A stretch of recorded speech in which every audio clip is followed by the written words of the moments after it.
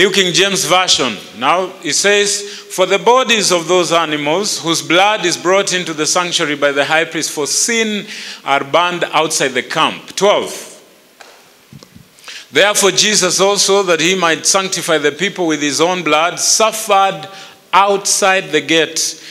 I want you to follow the word outside the gate, or without the camp, or outside the camp. Therefore Jesus also, that he might sanctify the people with his own blood, suffered outside the gate. 13.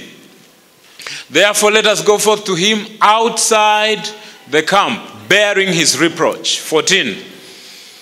For here we have no continuing city, but we seek the one to come. Another simpler version, maybe Message Bible.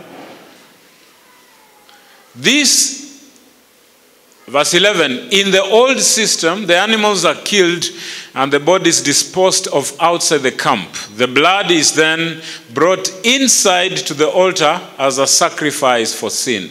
12. It's the same with Jesus. He was crucified outside the city gates. That is where he poured out the sacrificial blood that was brought to God's altar to cleanse his people. 13. So let's go outside where Jesus is, where the action is, not trying to be privileged insiders, but taking our share in the abuse of Jesus. 14. This insider world is not our home. We have our eyes peeled for the city about to come. Give us a translation like amplified version, just so that we understand. Amplified, verse 11, for the bodies of those animals whose blood is brought into the sanctuary by the high priest as an offering for sin are burned outside the camp. 12. Therefore Jesus also suffered and died outside the gate so that he might sanctify and set apart for God as holy the people who believe through the shedding of his own blood. 13. So let us go out to him outside the camp, bearing his contempt, the disgrace and shame that he had to suffer. 14. For here we have no lasting city, but we are seeking the city which is to come. Lastly, give us New Living Translation. And this we can read together for emphasis, impact. Verse 11. Let's read together verse 11. Under the old system.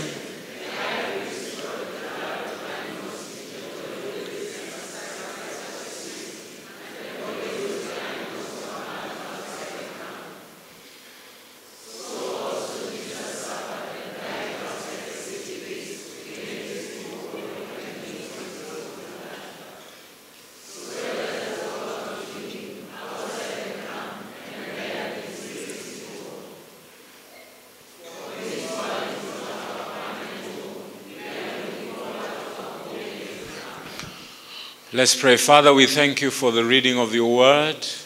We pray for wisdom. We pray for understanding. Thank you for the gift. In Jesus' name we pray. Amen. Now, the book of Hebrews, the writer of the book of Hebrews writes to the Hebrews, just as it is called, Hebrews who have converted from Judaism to Christianity. Remember, the Jews are brought up under very strict ordinance or tradition of religion. They follow meticulously things that are laid out in the law of Moses. They're able, bit by bit, if you look at the accounts of Jesus, especially his confrontation with the scribes and the Pharisees, it's about the law or the obedience of religion, because there are things that are laid down in the law that the Jews follow to the latter. And when the message comes, because it starts from Jerusalem and spread after the persecution of the saints, the Bible declares that the apostles were scattered to the ends of the earth. And so they preached the word of God, and the Jews who were Judaists listen to the word and are able to be converted to Christianity. But at this time they go under severe persecution because people are telling them that we have a better religion. Judaism is better than any other religion. And you have forsaken the better way of religion. And they are persecuted, and some of them have started to fall back. The writer of Hebrews writes to them these words, and he wants to compare what is happening in Judaism, what they hold dear, with what is happening in the new covenant. He says to them, Hebrews chapter 1, verse 1, that God, who at sundry times and in diverse manners spoke to our forefathers by the prophets, has in the last days chosen to speak to us by his Son, Jesus Christ. That though in the last days he spoke to our forefathers in different ways. He spoke through an earthquake and a smoke and the commandments and the law, and they brought prophets to us. In these last days, our God has chosen to speak to us by his Son. And he tells us, verse 4, that you were chosen before the foundation of the earth, and that God is speaking to you today by his Son. There is nothing that is preeminent or supreme or better or brighter than Jesus Christ. And the book of Ephesians tells us that Jesus Christ now is the true representation of the Father. In fact, when he's speaking to his disciples, he tells them that whoever has seen me has seen the Father. And Jesus Christ is a better covenant, is a better priest. So he starts telling them that there is none of the angels that he spoke like he has spoken to Jesus. That the angels were better in your days because they regarded angels. You remember when Jacob was in Bethel and he was asleep, he saw a ladder going up to heaven and the angels ascending and descending. Angelic visitation was a very good thing to have for those that were chosen or set apart. But he tells them there is one that is now better than the angels. The Jews really obeyed and respected their sanctuary and their tabernacle. But God now tells them that in these last days, we don't have a physical place. And that is what he's telling the Samaritan woman at the well in Acts chapter 4, verse 23, from 20 to 24. He tells them, now we'll not go to Jerusalem to worship, because now in the new covenant, a better thing than the old tabernacle has come to us.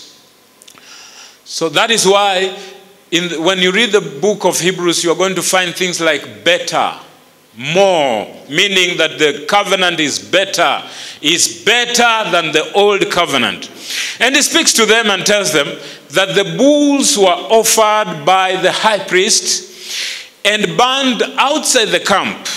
And then the blood was brought inside the camp to the Holy of Holies, so that once a year, the priest might offer that blood as atonement for the remission of sins for the children of Israel. He said, likewise, Jesus Christ has moved by his own blood, being the chief high priest, has come in by his own blood and gone outside the camp so that he can offer his own blood. And he says, now we do not look for a city like this one, the former city, but we look for a better city. For us to understand what the writer of the the letter to the Hebrews is talking about, we must go back and understand the setting of the Old Testament. What is it that the writer is talking about? Let's go back to Numbers chapter 5 from verse 2. Numbers chapter 5 from verse 2 to 4 is telling us, command the children of Israel that they put out of the camp every leper, everyone who has a discharge, and whoever becomes defiled by a corpse. Verse 3. You shall put out both male and female. You shall put them outside the camp. I had said that when we read, you take note of the word outside the camp. Said, you shall put them outside the camp, that they may not defile their camps in the midst of which I dwell. Verse 4. And the children of Israel did so and put them outside the camp as the Lord spoke to Moses, so the children of Israel did. You would notice in this verse that it was the practice of the Israelites that anybody who is defiled, meaning not right, or in contravention of the law of God, was supposed to be put outside the camp, meaning banished from the congregation of his people. So the outsiders were the defiled, people who are leprous, people who are sick in some way. They were not permitted to dwell inside the camp. The Bible says, put them away out of the camp. Leviticus 13, verse 46. Leviticus 13, verse 46. Says, as long as the serious disease lasts, they will be ceremonially unclean. They must live in isolation in their place. Where? Outside the camp. So long as they are defiled, they have a serious disease, they must be kept outside the camp. I want you to see the picture of the people who are outside the camp. Because people who are inside the camp are people who are healthy. People who don't have communicable diseases. People who do not have physical deformities. As long as they are unclean according to the law, they must be kept outside the camp. Leviticus chapter 24, verse 14. Leviticus 24, verse 14. Says, take the blasphemer outside the camp, and tell all those who heard the curse to lay their hands on his head. Then let the entire community stone him too. Meaning that if you have somebody who has contravened the law or done a sin that cannot be forgiven, that guy cannot be stoned inside the camp. He must be taken outside the camp to be stoned. So you are seeing people who are leprous, people who are sick, people who are rejected, people who have done something against the law. They are seated outside the camp. And then people who have done a sin that cannot be forgiven are stoned outside the camp. I want you in your mind to picture the people that are outside the tent or the camp, and whenever they see the gates of Jerusalem open, what do they think? They think there is another one that has defiled himself, another one that is sick, another one that is rejected, or another one that is just about to be stoned. Are you seeing? So people who are outside the camp are people with problems. There are people who are dejected. There are people who are sick. And remember, you're only piling the sick people together and nobody to help them. Because a leprous man did not have limbs. And anybody who has a sickness that is communicable, you put him outside the camp. It means you're only multiplying the disease outside the camp. Is that true? The adulterers, the fornicator, the rejected, the contravener of the law is outside the camp. But if they have done a sin that is beyond forgiveness, they are stoned. And the stoners are the people who are the custodian of the law. When they stone him or her, you remember the adulterous woman? They brought her to Jesus and say, according to our law, she deserves to be. So you take him outside the camp and you stone the woman. But the people who stone are the people who are right in the law. So after they stone, they go back to the camp. What do they leave? They leave a corpse, isn't it? And stoning does not mean your life has just been taken away. It's messy, isn't it? There's blood all over. You cannot be looked upon. So the people who are sick and dejected and having their own problem, they have to clean the mess. Otherwise, they live with it. So you can see outside the camp are people who are rejected, and then they have corpses. The smell, the stench is a sorry state to live. We see this when Miriam has a disagreement. Miriam and Aaron, the brother of Moses, have a disagreement with him because he has taken an Ishmaelite or somebody who is outside the family of God. And Miriam and Aaron are not happy with it, so they confront him. But in Numbers 12, verse 10, we see the cloud of God descending. In Numbers 12, verse 10, we see the cloud of God descending to give judgment to the infraction that has just happened. Numbers 12, verse 10. Numbers 12 and verse 10, it says, as the cloud moved from above the tabernacle, there stood Miriam, her skin as white as snow from leprosy. When Aaron saw what had happened to her, verse 11, he cried out to Moses, "Oh, my master, please don't punish us for this sin we have so foolishly committed." Verse 12 says, "Don't let her be like a stillborn baby already decayed at birth." 13. So Moses cried out to the Lord, "Oh God, I beg you, please heal her." Verse 14. But the Lord said to Moses, "If her father had done nothing more than spit in her face, wouldn't she be defiled for 7 days? So keep her outside the camp for 7 days, and after that she may be accepted back." So the people who have been rejected by their parents. Because if an elder or a father was to spit on a child, that child would be defiled for 7 days. So they are taken out of the camp because they are rejected by their parents. So that after 7 days they may be reconciled back to the camp. It says she has sinned. And the sin she has committed is more than being spat on. So she shall leave the camp. This was a minister. This was a leader among the congregation of the Israelites. But he has committed wrong, sin before God.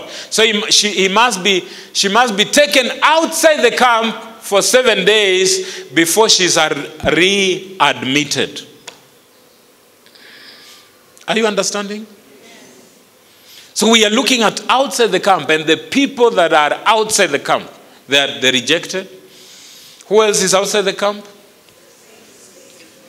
Who else is outside the camp?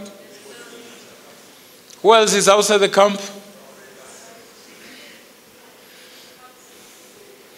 Let me ask, according to these rules and regulations, where would you be?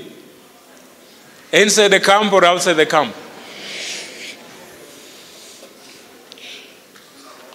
Because it's the thief, it's the liars, it's the adulterers, whoever has, because if you have a grudge, then you are a murderer. But you are now the candidate for stoning, isn't it? Those, in fact, most of you would not be outside the camp, would be a corpse outside the camp, isn't it? Because you are stoned already. Yeah? Yes. You'll be a bloody mess outside the camp. So all these people are taken outside the camp. In fact, for the priest was not permitted to go outside the camp. The nature or the routine of a priest, in Leviticus 16 verse 21, Leviticus 16, look at how the priest does his job. He said, he will lay both of his hands on the goat's head and confess. Before we read this, let me give you a little background. Because this is the Feast of Atonement. Every year, once a year, they would come to the temple and carry out this feast. So for the remission of the sins of the children of Israel.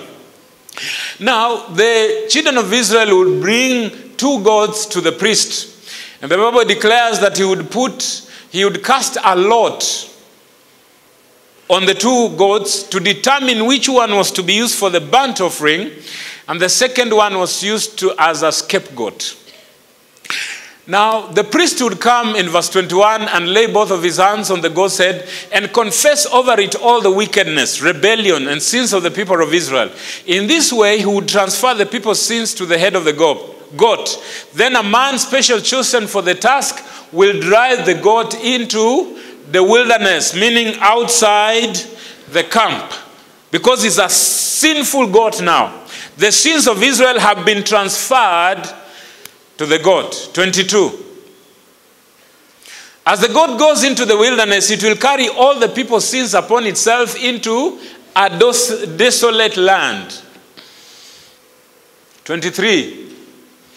When Aaron goes back into the tabernacle, he must take off the linen garments he was wearing when he entered the most holy place, and he must leave the garments there. Are you understanding? That after the burnt offering, if he has to pour away the ashes, he must undress, remove all the holy dresses that he has, leave them in the temple, and then go with the common garment outside the camp, so that he be not defiled. Because if he left with his garment to the outside the camp, he would also be defiled. And why doesn't he want to go with his normal garments? Because there are sinners there. There are liars there. There are abortionists there. There are adulterers there. There are murderers there. So he wants that every time he associates, even his clothes, he will burn them. You come back and leave those clothes and burn them before you wear the new clothes of the priests. Now these people, once they are driven out of the land, remember in the land of Israel, out of the 12 tribes of Israel, the Jacob's sons, every one of them was given an inheritance, a place to occupy. But the Bible says that of the Levites, God did not give them a land. He said, I am going to be your inheritance. All the children of Israel, whether it is Reuben or Gad or Asher or Naphtali, all of them had been given a place. And you'll find when you read in scripture that every region were given out. I say, this land on the east shall be Naphtali's. This land on the west shall be Asher's and Gad's and Benjamin and the rest of them. But for Levi, the Bible says, we shall not give you a place because you shall be my inheritance. Out of all these places, Levi were given 48 cities where to dwell. Though they did not own the place, that was the inheritance from the Lord. Out of the 48 cities that they were given, 6 of those were referred to as cities of refuge, meaning places where the people who are outside the camp can run to. If you committed a felony and you are not, is not the fatal or capital punishment kind of felony, you'd run to that place for refuge. And anybody in that city would not be killed. But so long as you are outside the perimeter of that city, the 6 cities that were chosen, maybe we can read those cities in Joshua chapter 20 and verse 8 and 9. Joshua 20 verse 8. He says, on the east side of the Jordan River, across from Jericho, the following cities were designated. Let's read again together. It says, on the east side, across the following cities.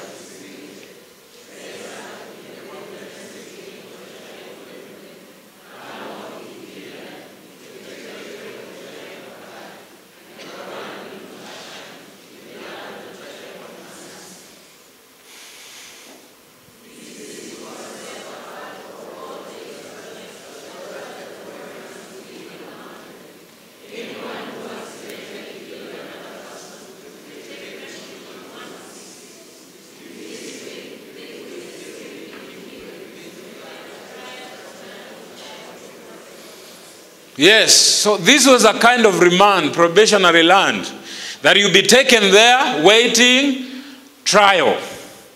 That if you committed a sin, you'd run to that place, because if you ran to that place, the person to whom you had committed a felony would not kill you. But if you are found wandering outside that city, you'll be killed. So you stay in that city. If they have said stay there for 7 years, then you will stay there for 7 years.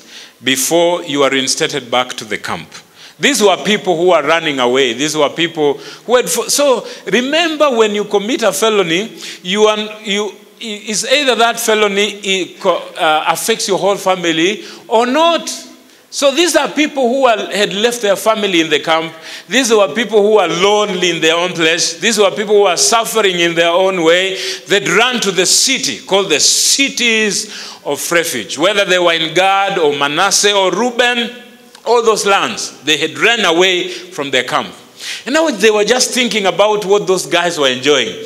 Remember, to be away out of the camp was something very important, because The land, the camp is where the ark of God dwelt. That is where God dwelt. And these people were referred to as the people of God or the covenanted people. So if you are out of the camp, means you are like somebody of the world, somebody of the Gentiles, a company of the Gentiles. You could only hear stories of what God is doing in the camp and how God is moving with his people. But you could not enjoy it because you are outside the camp. And why? It's because you had done something against the law. Now we see a scenario when Moses is walking with the children of Israel. He comes to a land and comes to the slopes of Sinai, and Moses is taken away to God to talk to him. But it takes too long, and the children of Israel lacks patience to wait for the man of God to come down and bring the information or the news or the word from God. So they call Aaron, who is the chief priest, and tell him, please, Moses is delaying and we need something to worship. So prepare for us something. Something that we can worship. So he says, Aaron tells them, please give me your ornaments and your jewelry and whatever else that you have. Because they are using what they possess to form their idols. And sometimes the things that God blesses you with becomes your idols. You forsake the giver and adore whatever it is given to you. So you look at your cars and your houses and your job and you forget who has given to you. So they give to Aaron this jewelry and he prepares what we call a golden calf. By the time Moses is coming down from the mountain, he finds the people who have forgotten about the God of Israel. They have forgotten about how to worship him. They are bowing down at a golden image. So he's very angry and he breaks the tablets. And God says, I want to annihilate or destroy these people. And then he gives them a word. We read that in Exodus chapter 33, Exodus 33 from verse 1 to 11. We see now God giving instruction to the children of Israel. What does he tell them? Exodus 33, 1. He says, the Lord said to Moses, get going, you and the people brought up from the land of Egypt. Go up to the land I swore to give Abraham, Isaac, and Jacob. I told them, I'll give them this land to your... And I will send an angel before you to drive out the Canaanites, the Amorites, the Hittites, the Perizzites, the Hivites, and all the enemies that you think about. Verse 3 says, go up to this land that flows with milk and honey, but I will not, for you are a stubborn and rebellious people. If I did, I would surely destroy you along the way. Are you seeing the contradiction in that statement? Give us back verse 3. There is a contradiction here because he says, I will go up to this land that flows with what? But I will not.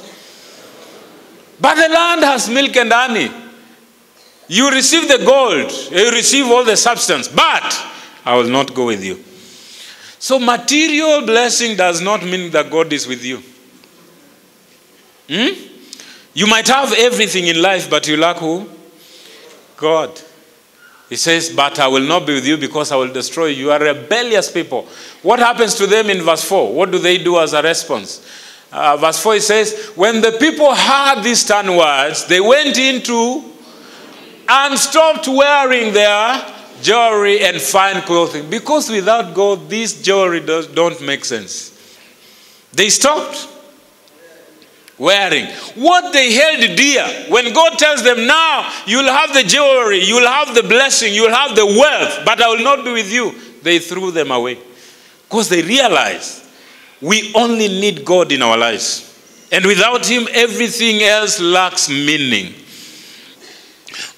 In other words, what God was saying, you'll be outside the camp. Because you see, the presence of God is in the tabernacle at this time. He's in the tabernacle. Verse 5. What does the word of God say? For the Lord had told Moses to tell them, you are a stubborn, rebellious people. If I were to travel with you for even a moment, I would destroy you. Remove your jewelry and fine clothes while I decide what to. He says, whatever you have, all those cars you have and the bank money, set them aside. I want you to meet me as a man. You understand? And show me your greatness. Because sometimes the money you have makes you think you're great. What God has blessed you with makes you, it gets into your head. Makes you believe that I'm great. Now I'm great. Because I can speak anyhow. I can afford everything. Now I'm great. God says, put them aside. Now let's talk. And he spoke these words to Job, and he told them, now let me speak to you as a man speaketh to the other. Huh? You have complained for a long time. Now I want to see your wisdom. Come, let us reason. And let me see where your wisdom is. He told them, keep those aside. And then I'm going to come back tomorrow, then we can talk. When God tells you, put your everything away, and then I'm going to, while I decide what to do, what do you think? When you are seated somewhere and God has said, I'm going to decide what to do with you. What are you thinking? Do you remember my jewelry? Oh, my gold, where did I put it? My project, that land I've not visited. Do you? No, you don't. Because now, his question, his statement has provoked you to think about the most important thing. Verse 6. He says, so from the time they left Mount Sinai, the Israelites wore no more. Or? Are you seeing? Now it didn't make sense. Before, when they come from Egypt to Sinai, those are 40 days, they have met the presence of God because that is Pentecost. Once they interact with God's presence, everything else fades in significance. They don't value anything anymore. They only value his presence. Most of us do not value God's presence because we've not interacted with him. Because once you interact with him, everything else is like dung.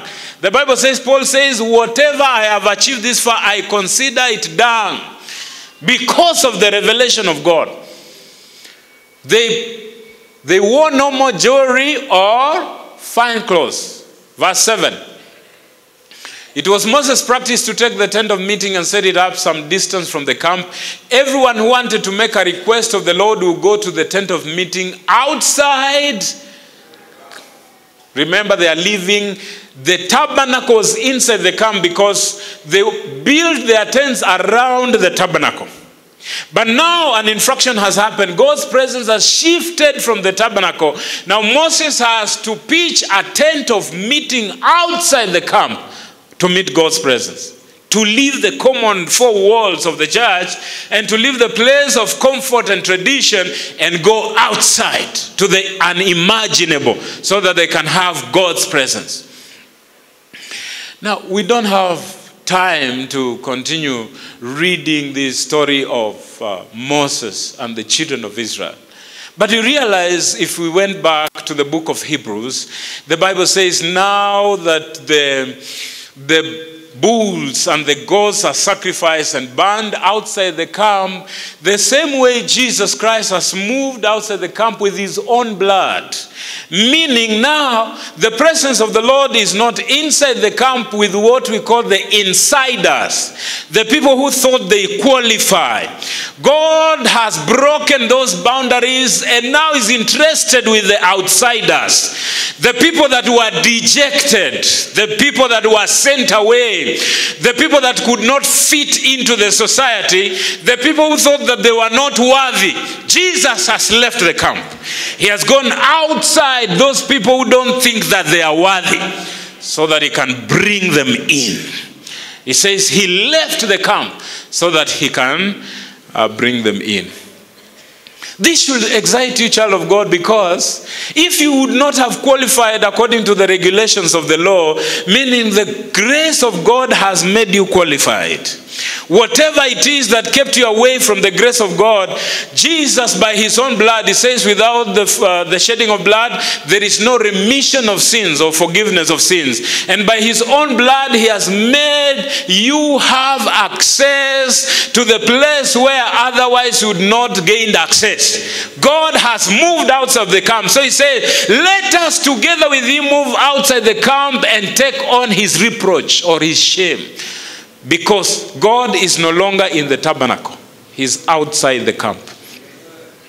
He's moved outside the camp.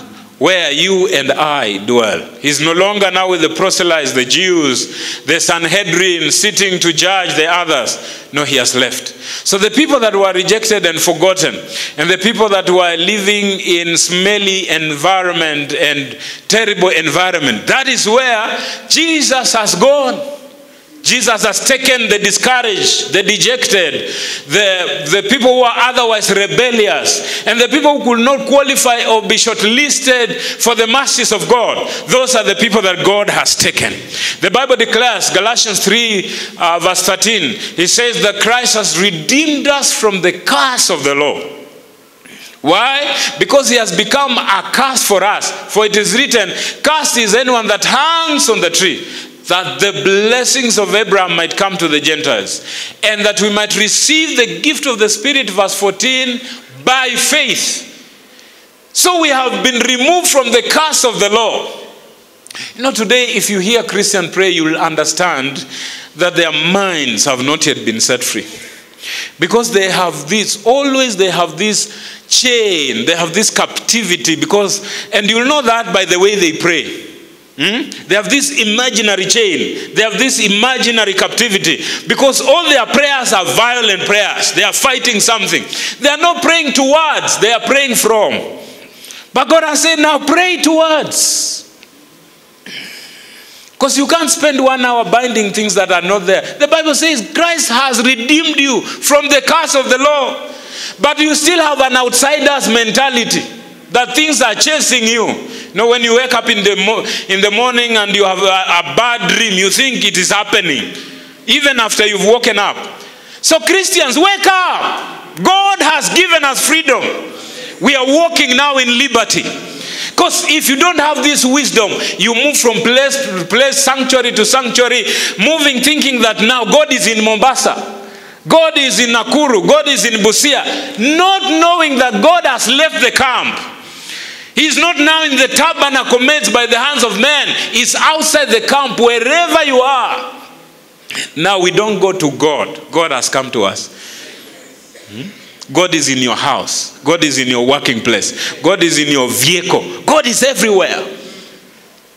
Now we don't need a special person who is up there to speak to you on behalf of. There is no mediator apart from Jesus Christ. You don't need a go-between. That curtain has been broken. That foundation has been destroyed. Now we have left the camp. There is no outsider and insider. All of us are in the family of God.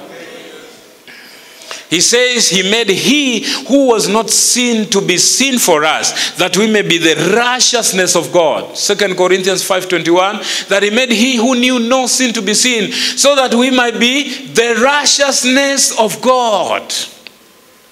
But how are the righteous speaking? The righteous are already speaking like they are still the problematic people outside the camp. They are still thinking, I am bound. I'm destroyed. So their prayers is about pulling things by fire, by thunder.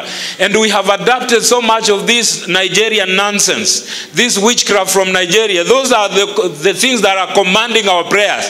I mean, if you entered a place of intimacy with God, you have God consciousness throughout. But most of us have devil's consciousness all the time. We think he's against us and he's everywhere. Magnified his presence more than the presence of God. Come on, believers, we have left the camp. We are outside. The Bible says, now let us go outside the camp where Christ is and take our reproach with him. The written code that was against us, Colossians chapter 2 verse 14, has been blotted, broken, meaning that when they stand up to read our accusation, the page is blank. They don't have a charge sheet on our behalf. When the enemy stands on that place and you are seated at the accuser's corner, he says, but I thought this guy was accused for something. But why is his page blank? It's because the written code that was against us has been broken, nailing it on the cross. The Bible says, verse 15, having disarmed principalities and powers, he made a public spectacle. He shamed them publicly by his victory over them on the cross. Are you seeing that? Read that again for yourself. Because some of us don't read the Bible. We are waiting for a man of God. to confuse us. Read that. He says, look, in this way, how? By blotting the transgression that was against us, he disarmed them, spiritual powers and authorities. He shamed them what? Why are you behaving as if this didn't happen? This has happened. Now we are in the family of God. We are not the outsiders. We don't need a special ticket to be part of the club. We don't need a special entry or admission to be part of the selected few. We are already members. And let me give you good news, that which you didn't know. There is no special entry to God's presence because of a title. The fact that he's called Reverend does not mean he has access. You also have access. You are a child of God. Some of us think that one, because he wears a collar, he's more closer. I came to you, man of God, because you are closer. That is religious mindset. All of us are the same before God. We have equal entry. The camp has been broken. The tabernacle is no longer there. So don't be running from mission to mission because they have a powerful convention. No. Sit in your house. Call upon God's presence. He will come. Because he's no respecter of... Acts chapter 10 verse 34. He respects no one. Wow. My time is over. Let me just read one verse and then we close. Hebrews chapter 13 verse 14. That which we read. That's what I want to close on. Hebrews 13. 13. For this world is not our... Read that again. Do you believe it or you are just saying? It's not. We are not permanent people. Look, we are looking forward to what? Why is he saying this? Is because the outcast, being in Jerusalem and inside the camp was a very privileged thing. You understand? The people of the covenant, the chosen people, close to God. But when you are sent outside the camp, you see, you just hear what is happening. You are no longer part of the privilege. And now you have been removed out of the city. Jerusalem was an important city. Jerusalem, the city of peace. Now you are outside the peace. Now, when he's writing to them, he tells them, now, we have a better city. We left Jerusalem and we thought we are outcasts. But look, there is something better God is preparing for us. Give us Galatians 4 verse 22. Galatians 4 verse 22. It says, scripture says, let's read together.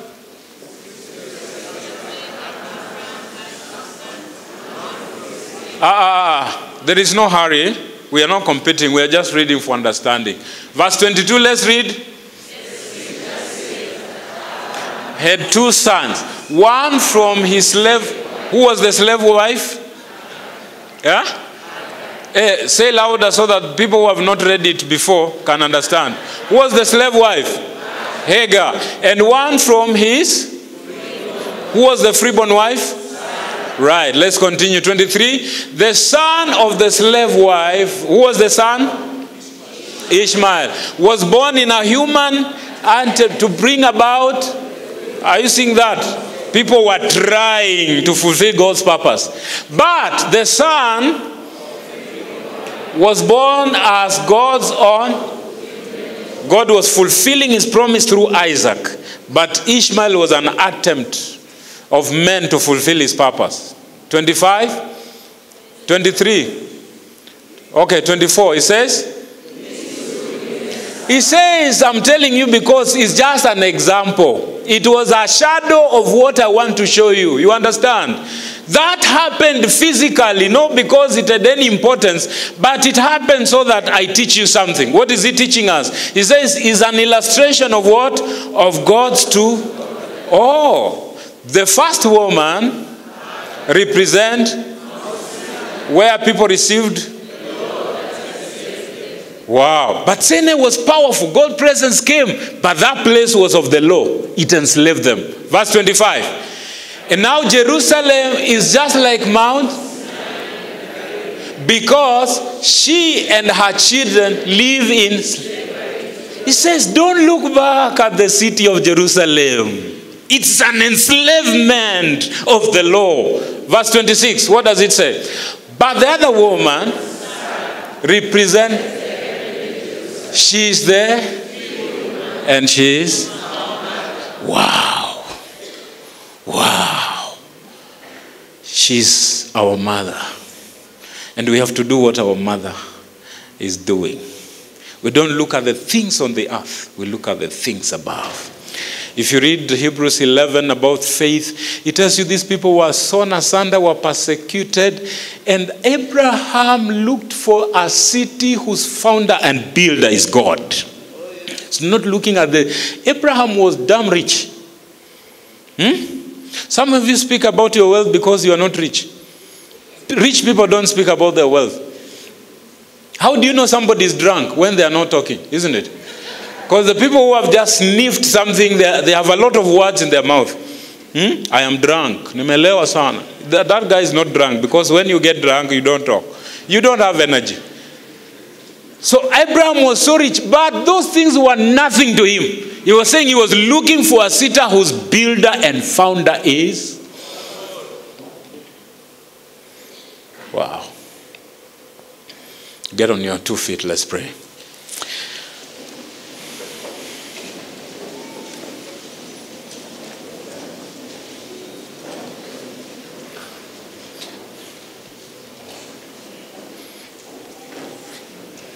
Open your mouth now and tell God, I am not an outsider, I am not an outcast, I'm not rejected, dejected. No, I'm in the family of God. I matter to God, I am valuable, I am important. Speak it until the Spirit confirms to you.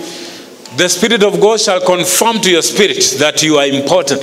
Anybody that has made you dejected, anybody that has made you unloved, whatever you have gone through that has caused you to think that you are not lovable, you are not valuable, you do not matter, that is the lie of the enemy. Because Christ has come out of the tent, out of the camp, to give us redemption and freedom in the name of Jesus. Come on, pray for a minute now. Pray for a minute now in the name of Jesus. Father God, we thank you, we bless you, we honor you, we magnify your name in the name of Jesus. Thank you because you have called us your own. Whatever it is that has caused us to be rejected, oh Lord, out of the place that God has called us, I pray in the mighty name of Jesus that He shall cause us to know that we are loved, we are important, and that we matter to God in the mighty name of Jesus. Hallelujah. I know we don't have time to pray for all of you, each one of us, but get the revelation from God's word. You are important. You matter to God. All the barriers you thought are keeping you from being the special one, the scripture tells us, have been broken. Receive that revelation in the name of Jesus. Walk in that revelation. You don't need a mighty man of God to lay his hands on you. Get the word of God. Get revelation from God's word. Be set free in the name of Jesus. Are you here and you are not saved? You came to this service and you have not received Jesus as your Lord and Savior. Wherever you are special. You belong to the family of God. Let nobody lie to you that you do not qualify or you cannot be saved. This is the time to get saved. Lift up those hands. Lift up that hand. Lift up that hand. Right now, I want to pray with you so that today you receive Jesus. Don't be shy. Don't be shy. Lift them up. High, high, high. Lift up, kabisa, kabisa, so that we're able to see you wherever you are and pray with you. Don't leave this service before you are born again. There's a reason why God brought you to this service. Come on, are you lifting up your hand wherever you are so that we pray with you? You receive Jesus Christ today as your Lord and Savior. He has set you free. He has forgiven you. He has set you free. Don't leave this place in your sin. One more time, one more minute. Are you there? Lift up your hand high so that we see wherever you are standing, so that we can pray together with you. Don't leave this compound today, this church today, before you say yes to Jesus. The ministry team is here. We don't have a lot of time to pray for all of you, but you can see any of them And then we are going to pray together. In Jesus' name we pray. Amen. Come on, celebrate Jesus.